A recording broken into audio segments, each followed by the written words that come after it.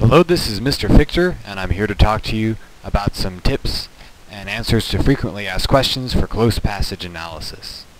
You can use this for Marcus Zusak's The Book Thief, or for just about any other text. One question a lot of people are asking is, what kind of passage should I pick? I'd recommend picking a passage that's rich in language, but the good news is The Book Thief, just about any page is rich in language.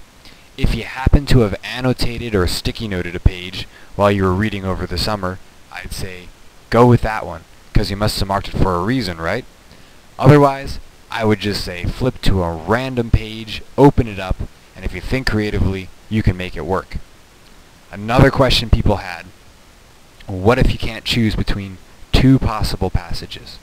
I'd say look at each one, read it over, and then give each one about 1 or 2 minutes of trying it out. You can try it out by marking it up and annotating, or free writing the thoughts that come to your head when you think of that passage and when you read it. After those 1 or 2 minutes of trying it out, think about which one felt better for you and go with that one. Another question people had, how big or small should I make my passage? Here's the rule. It's got to be long enough so that you have a good chance at finding some patterns within the text. If it's just a small paragraph, it's not going to be enough to sustain a pattern. On the other hand, you want it to be short enough that you can focus really intensely on it. If it's 4 pages long, you're not going to be able to zoom in on the words. I bet most people's are going to be about 2 pages long. If yours is longer or shorter than that, don't worry, as long as it meets the 2 rules I just mentioned. Another question, this is the last one. When I start annotating, when I start looking for the words that I should put into the text column of my 4-column chart, what should I be looking for? You want to find words that surprise you, that stand out to you for some reason. Stay aware of your first impressions because they matter. You also want to pick words that create rich images in your mind. Why? Because the next step after you pick out these words is you have to write some observations about them. Start talking about what they make you think of.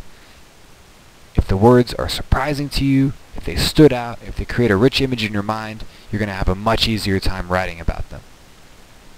In terms of focusing, I recommend starting with looking just at verbs, then looking at verbs and nouns, and then expanding it to look at everything else. Why? Strunk and White say write with nouns and verbs because they are the core of our sentences, they matter the most, pack the most punch. C. Edward Good is one of my favorite style masters also, and he says that verbs are even better than nouns because they pack all the action in the sentence and they're much harder to make boring with jargon and stuff like that. A noun-heavy sentence can drag you down a little bit. So that's what I recommend in terms of focus. Alright, I'm Mr. Fichter, and I hope that helps.